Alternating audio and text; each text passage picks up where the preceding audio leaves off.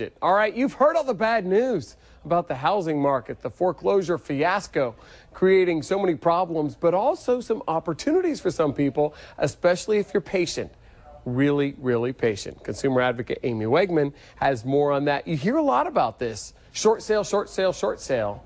So I'm glad you're talking about it tonight. Yeah, actually, I didn't realize until I started working on this story that there are just as many short sales in Cape Coral as there are foreclosures, in fact, for all of Southwest Florida. What would you think if I told you out of the 4,800 homes for sale right now just in Cape Coral, 2,600 of those, that's more than half, are short sales. That's when people try to sell their home before they go into foreclosure. It's true. There are some deals out there, but also some key things that you need to know if you're looking at buying a short sale. I'm going to break it down for you in this 4 in Your Corner Consumer Watch.